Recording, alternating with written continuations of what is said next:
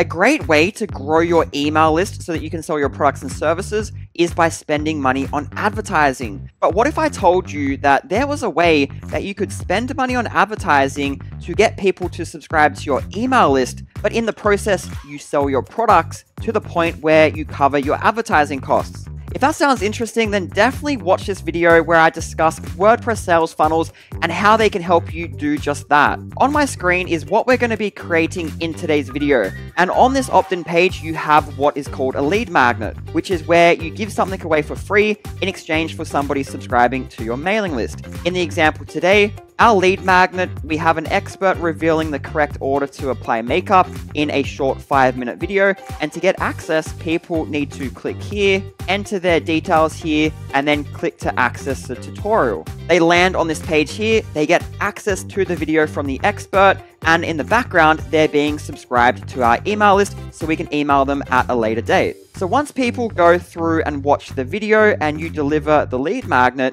down here, let's just say in that video, the expert is using our products that we sell in our store. We could actually take one of those products and put it on sale for a limited time only.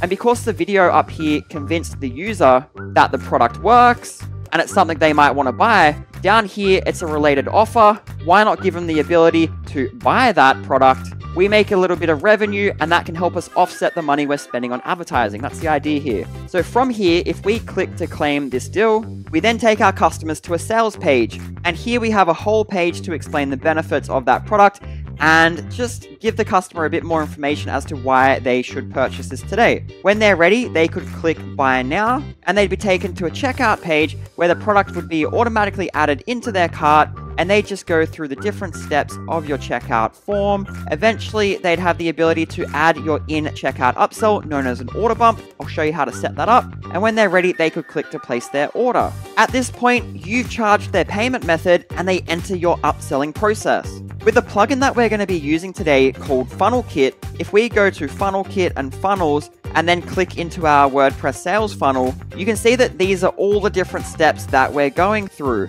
Watch the full video by clicking the link below.